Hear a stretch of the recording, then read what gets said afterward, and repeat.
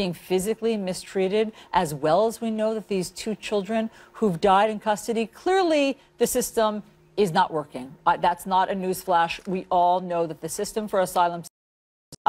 When you see that video of those kids, those children in custody there being physically mistreated, as well as we know that these two children who've died in custody, clearly the system is not working. That's not a newsflash. We all know that the system for asylum seekers is not working. President Trump had a theory on what's broken. He tweeted, "Any deaths of children or others at the border are strictly the fault of the Democrats and their pathetic immigration policies that allow people to make the long trek thinking they can enter our country illegally. They can't. If we had a wall, they wouldn't even try." What do you think about the president casting blame in that way? Well, that's a true shame, Alisyn, and one can only hope, and I truly believe that these are isolated incidents. I visited some of these facilities in South Florida, and happy to say that the children there were being treated with great care. However, this does need to be looked into, and rather than dehumanizing these children and trying to assign blame summarily, whether it's to Democrats or Democrats trying to blame the administration, we do need to find out what's going on, and more broadly, we do need to reform our asylum policies in this country. We put an immigration bill on the floor just a few months ago that provided a solution for about 2 million DACA recipients, increased border security, and also reformed our asylum laws because, although we must be a compassionate and caring nation, I also understand that the United States cannot be the orphanage for all of the poor children in the world. So we need to find that healthy balance, and we do need to do our best to treat the children who are in our custody as best as possible. But I mean, as a Republican, from where you sit, though there's a Republican in the White House, and as we know, Republicans control both houses of Congress, do the Democrats deserve some blame for how broken this is?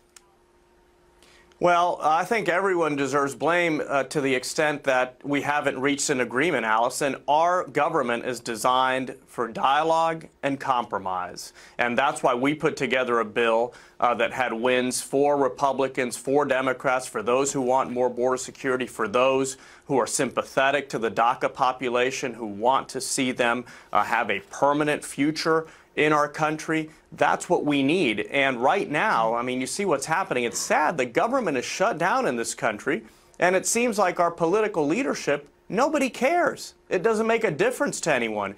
During previous shutdowns, you had people over at the Obama White House around the clock trying to reach an agreement, at least having conversations. Now, we're not even talking, and that's just a shame, and it shows how far our politics have fallen in this country. Well, look, the president is very dug in on his demand for $5 billion for a wall, and I'm just wondering, as a member of Congress, as a Republican, can you define the president's wall? Do you know this morning exactly what that looks like, how long it is, how high it is, what it's made of? Well, I think that's part of the problem, that no one knows exactly what it is he would agree to. Now, I do know that the solution is somewhere in the middle. I think most Americans do want to see more border security. Most Americans do understand there's a lot of human trafficking and drug trafficking at the southwest border. I think we would all like to see that diminished.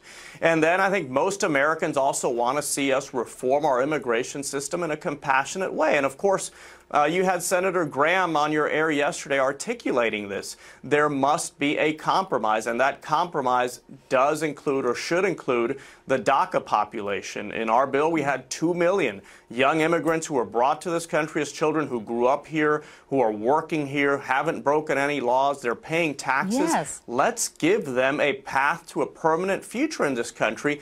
Pair that with border security. It's a very neat, elegant, symmetrical compromise. That's where the answer is.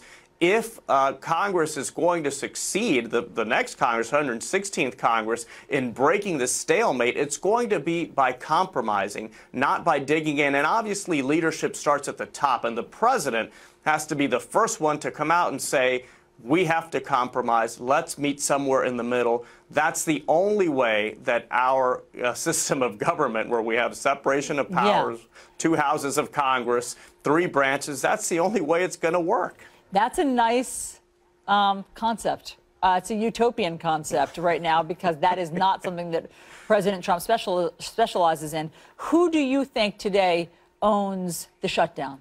Who's at fault? Well, the answer to that question is very simple, because the president declared a few weeks ago that he would be the one to shut down the government and that he would take pride in doing it. So now he has the opportunity to say, okay, I made that threat, I delivered on it. Now let me try to help here and find a way out of this. And I think he really needs to look to leaders like Mitch McConnell. Senator McConnell has a lot of experience in negotiating, in getting the government out of difficult situations. We certainly saw that in 2011 and again in 2012. The president should really empower congressional leaders to resolve this. He should empower them to come up with compromises. Members of Congress should be allowed to legislate, something that we've seen little of in recent years, because everything is dominated by the White House, whether it was Obama or now Trump, and a small handful of congressional leaders. That's not the way our system should work. That's why it's to the point where there's complete gridlock. No one's even talking, and that's why Americans lose more and more trust and confidence in their government every day. These are things that I'm not going to miss about Congress, but that I know need to be fixed about Congress and our federal government if especially younger Americans are going to start believing in our government again.